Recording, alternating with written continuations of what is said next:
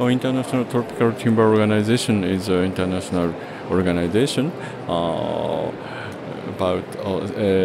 Now 74 countries joined the International Tropical Timber Organization, and this is based on the International Tropical Agreement. And our target is to promote sustainable forest management and promote trade of tropical timber.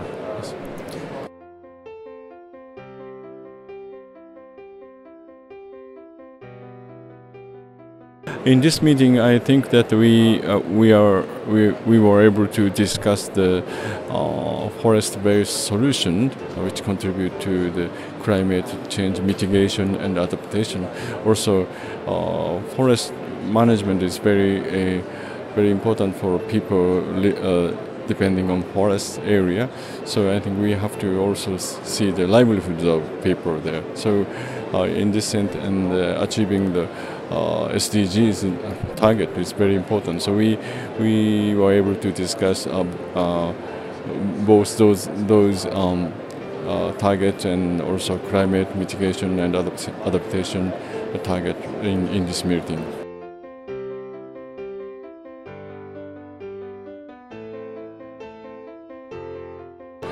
Because many people think that the forest is a sink of carbon.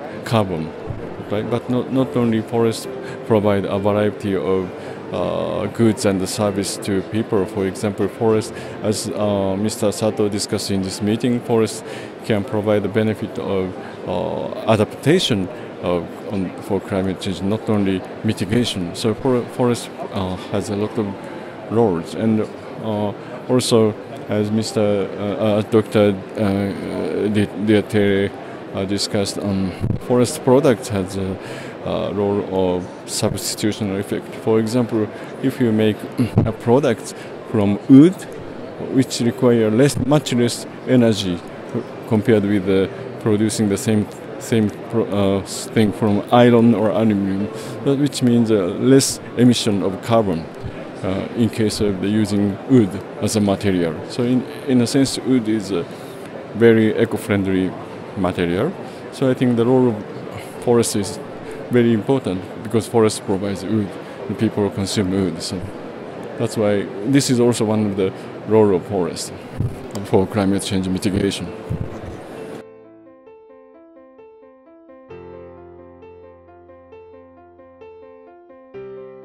We are focusing on tropical forest area, and so in the case of tropical countries, I think most important thing is the capacity building on forest management or on the production of timber through and development of supply chain from the forest site to the final market. So developing sustainable forest and sustainable supply chain is very important. And then for that purpose and the capacity building of people, starting from local people or traders, and so I think that is very important.